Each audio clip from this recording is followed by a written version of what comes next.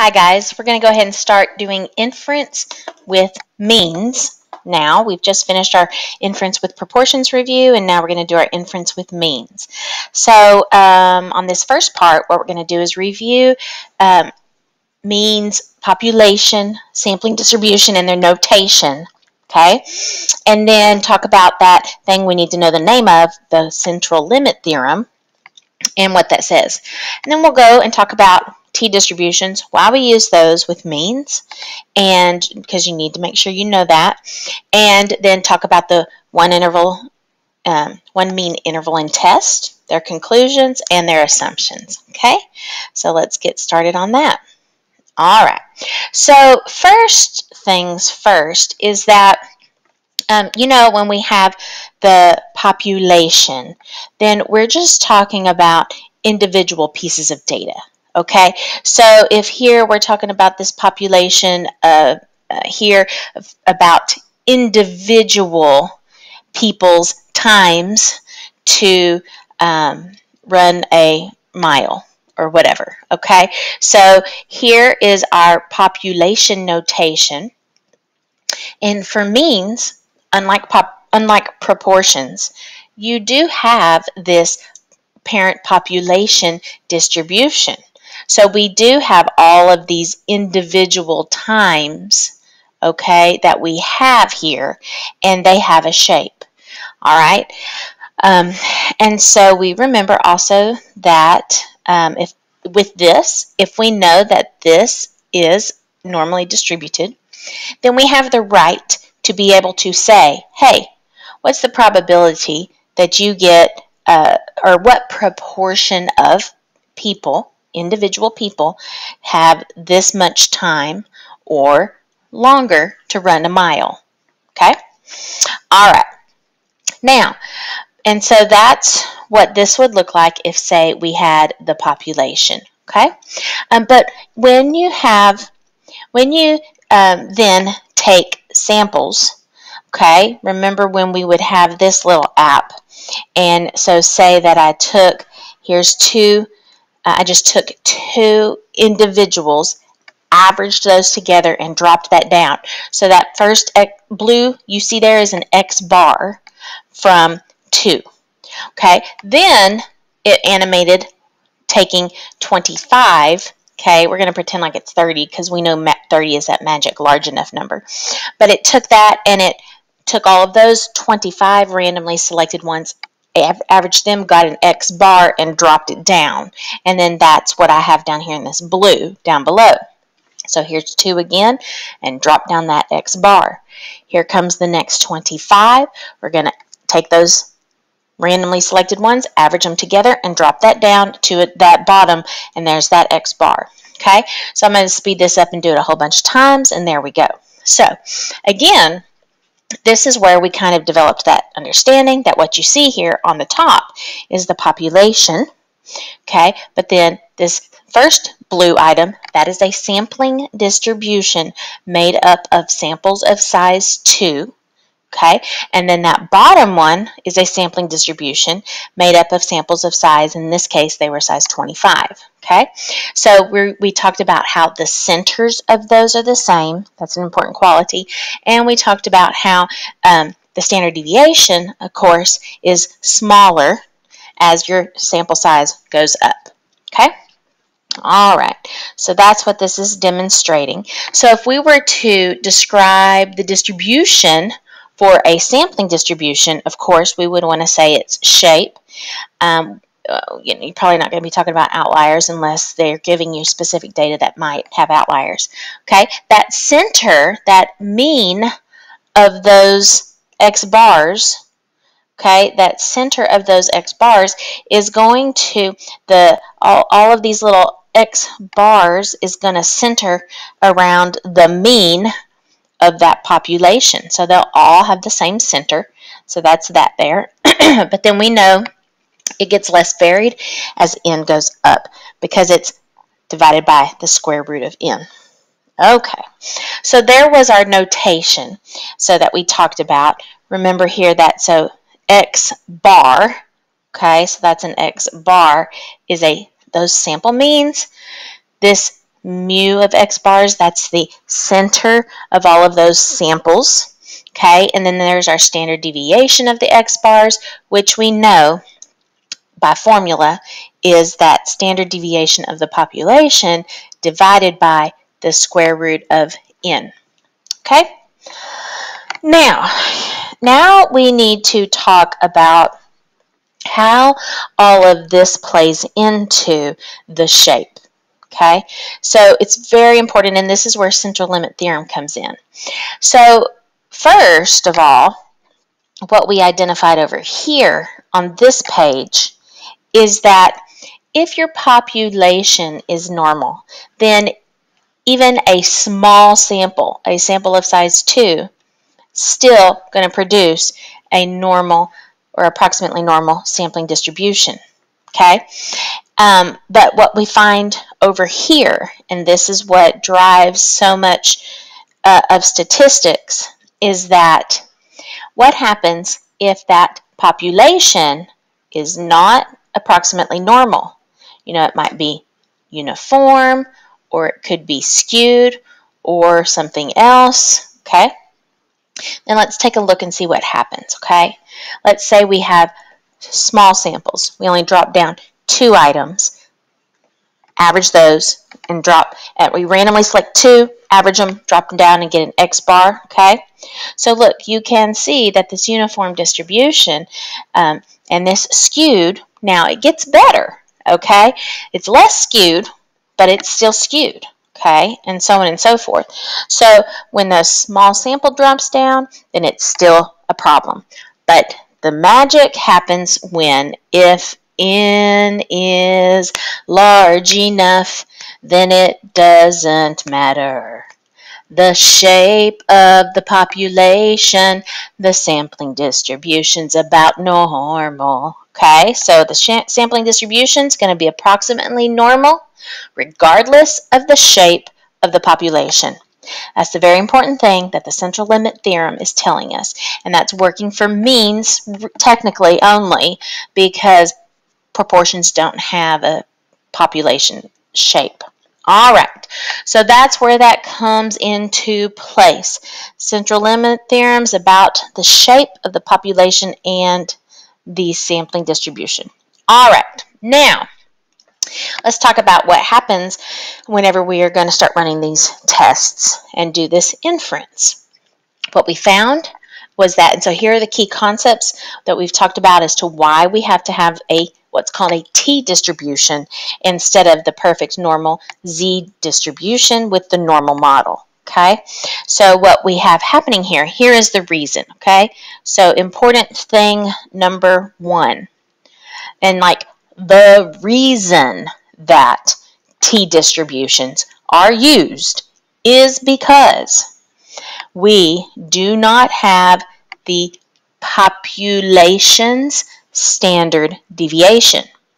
Okay, I'm going to run a test based on what you tell me your claim is, and then I'm going to take a sample, and I'll get the standard deviation of that sample. See, I'll be able to get that S of X, that standard deviation of the sample, but I will not be knowing that standard deviation of the population.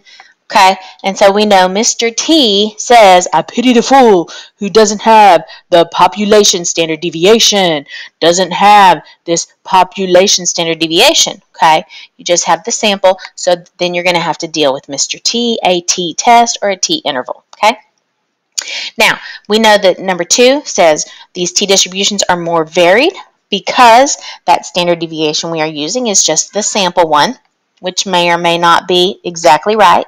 Okay, all right, and as the sample size gets larger, as n gets bigger, then your t distributions get closer to the normal model. Okay, and we can see that from this picture here.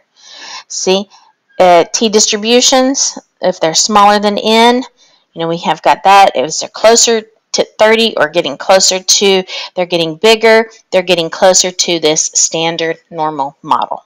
Okay? All right. So let's see. Since number 4 says every t-distribution has its own shape. And so every t-distribution has its own probability values. Remember how in our calculator, it kind of takes our calculator a little bit longer to process the values because it has to go look up that particular curve, okay, and then compute off of that. So therefore, it's necessary that you state what t-distribution is used to compute those probabilities. And we say that by defining their degrees of freedom, okay? And for one sample intervals and tests, that degrees of freedom is n minus 1. Okay, we know that. But for 2 samples, that's a much more complex formula, which we're not expected to be able to compute. Our calculator gives that to us. Okay, so we just write that down from what our calculator gives us. Alrighty then, so let's get into it. So we've just recently come from doing this problems with one proportions, intervals and tests, so hopefully this is going to go a bit faster, okay, than the initial one with the one proportion, since we've kind of already talked about it. So here we go. All right, confidence interval formula right there. In general, the statistic, the sample results, is an X bar because it's a mean. Plus or minus, the critical value is a T star now, not a Z star, because it's T distributions. And then this standard deviation of samples, the standard error of the statistic, is that S of X over square root of N. Remember in proportions, it was that square root of P hat, 1 minus P hat over N. Okay, that was that standard deviation for proportions.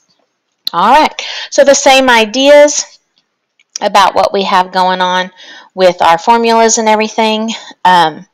We've in this point estimate and our margin of error. So our margin of error is this X bar plus T star. You know, the margin of error is this part behind the plus minus. So our upper bound is going to be at the X bar plus the margin of error, and our lower bound is going to be that X bar minus. Okay, and do keep in mind that for our intervals, we have this situation where our X bar, is going to be right in the middle of an interval. So if you have those numbers, then you could technically compute and figure out what the X bar is right there in the middle, okay? And then see what the value of each one, how wide those margins of error are. Okie dokie. I think that's all for that page. And so let's go on to the next. So this was that computing of that critical value. You need to find the critical value while you may use the confidence level. The confidence level is what's in the middle. You inverse T of one tail. Inverse T of one tail. So inverse T of that one tail will get you that lower critical value. Because of symmetry, you also have the upper one. Okie dokie. So we could do it by hand. We could also do our calculator commands. We have our T interval. Now, one thing to keep in mind when we do this with our calculator, okay? So what happens is when we do this with our calculator for means, then we've got this tab right here up at the top, which is giving us options for how data is inputted. So if you have been given the individual pieces of data, then you would just go put it in the list, and you would use this data tab right here, okay? But if they give you those actual summary statistics, if they give you that X bar and that S of X, okay, then you're going to be filling that in there. All right, and you've got your confidence level for doing an interval, because remember our interval is that estimate, that plausible range of values. So here's what the interpretations might look like. And I have this in interval interpretation, okay? And but then you also need to know how to interpret the confidence level. So we'll talk about those two differences. Especially this year in 2020, when we're just going to have that one 45-minute test with 2 free response questions. I think a lot of the way you're going to show in your knowledge of statistics is not by the computing, but on your interpretation of the conclusions that you can draw from the data, because that's going to be an easier thing that you can write out and state, and then in your own words and such. Okay. So here we go. Confidence interval. I am 90% confident that the true average time that it takes people to stop the timer when they are trying to stop it at exactly 5 seconds is between 4.86 and 5.12 seconds. Okay. Remember, we had done the lab where you did a bunch of timers on your phone trying to stop it at exactly 5 seconds. Okay. Now, confidence level, however. Okay, let's recall that's whenever you have all of those intervals, you have all of those, the confidence level comes from all those intervals, and what you're going to say is the Smelly Cat song, how many, and what size interval, how many contain the true mean. So in this case, about 90% of them. Okay, of all of those 90% confidence intervals will contain that true average of people who stop the time, the average time that people stop the timer when they are trying to stop it at exactly 5 seconds. Okay, about 90% of all of those intervals will contain the true average time people are trying to get when they try to stop it at 5 minutes. Notice that this confidence level definition and phrase does not even have the numbers for the interval in it. Okay, so that's one thing that's common. People want to put these numbers of 4.86 to 5.12 in their confidence level explanation, and it's not. Okay, all right, moving on. Test. If you are computing that test by hand, then you are doing this t-score where you have your x bar minus the mean of x bars over the standard deviation of x bars. And then, of course, this standard deviation of x bars is that s of x over square root of n. Okay? Now, one thing that is different to note, once you get that t-score, and you want to do then your tail, and you want to calculate the area either from that t-score to infinity, or that negative infinity to that t-score, or however it is that you're wanting to do that, don't forget that when you put this into your TCDF in the calculator, you must include the DF, T, not Z. Okay, because you must include that DF, because that is telling the reader which T distribution the calculation was done on. So that's important. All right, moving on. I did want to mention that if you were doing it by hand, let's just look at that real quick. If you were doing it by hand, then when you do your TCDF from that T to infinity or whatever, that is one tail. So keep that in mind, that if you were doing the, it was a two-tailed HA, two-tailed alternative of not equal to, then you would have to take that area and multiply it by 2 to get the total p-value. Okay?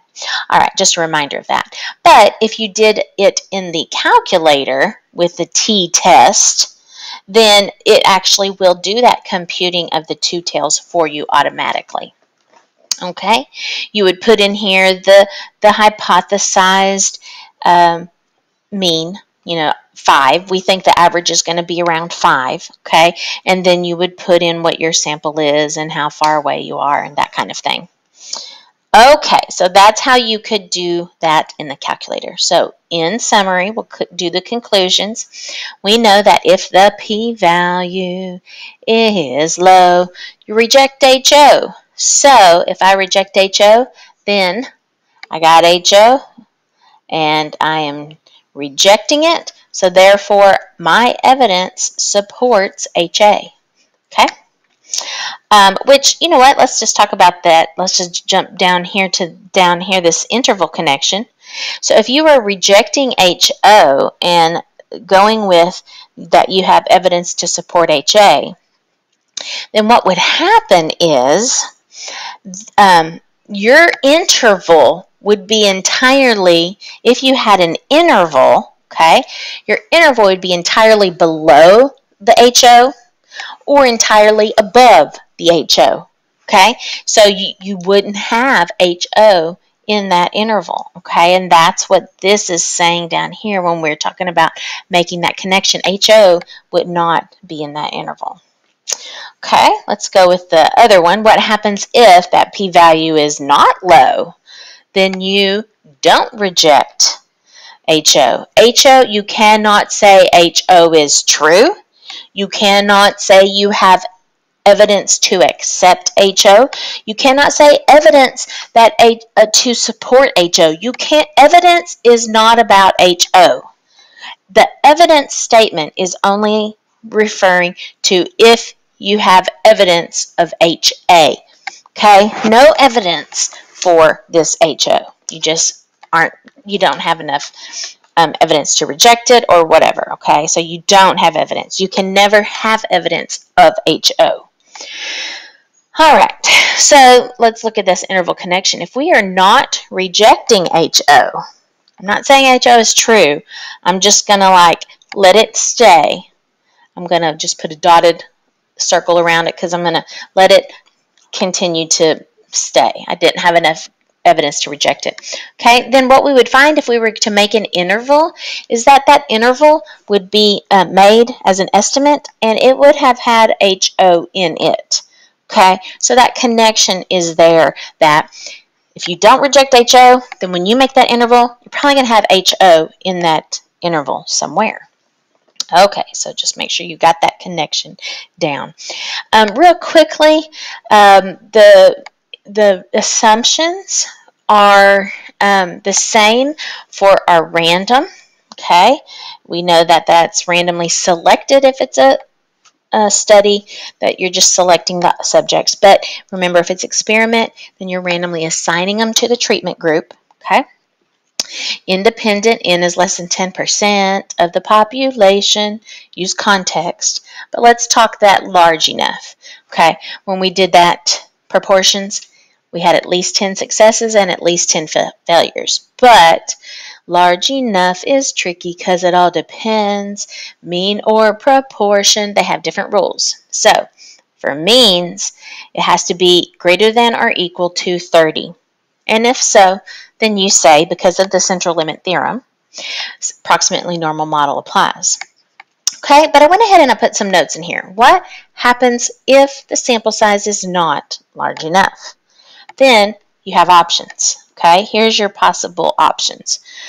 Option number 1 is the easiest, and we would say you would go back and reread the problem to see if it is stated that the population is approximately normal. And if so, then you would respond like this: large enough. It is not large enough. However, it is stated that the population is approximately normal, therefore the approximately normal model applies. Okay? All right, but what if that doesn't happen? Well, then let's look at what the next thing is.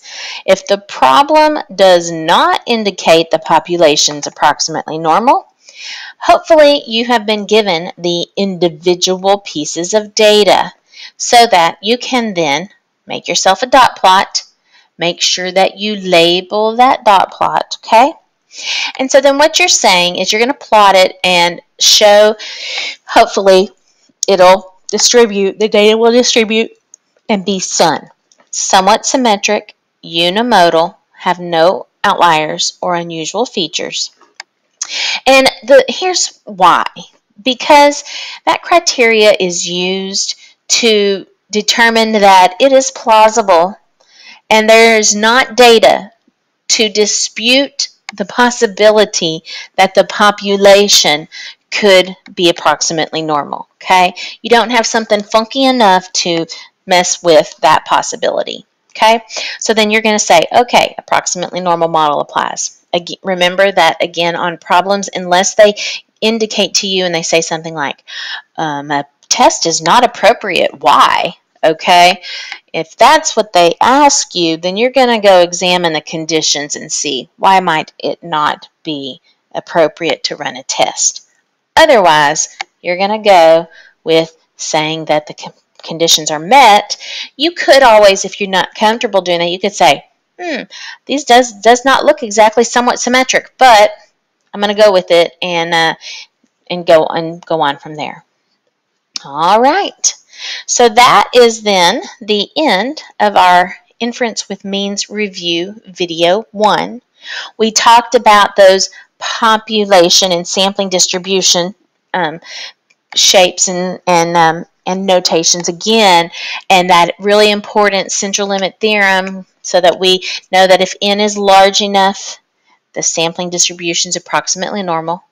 That why you have that t distribution instead of the normal, it's because I pity the fool who doesn't have the population standard deviation.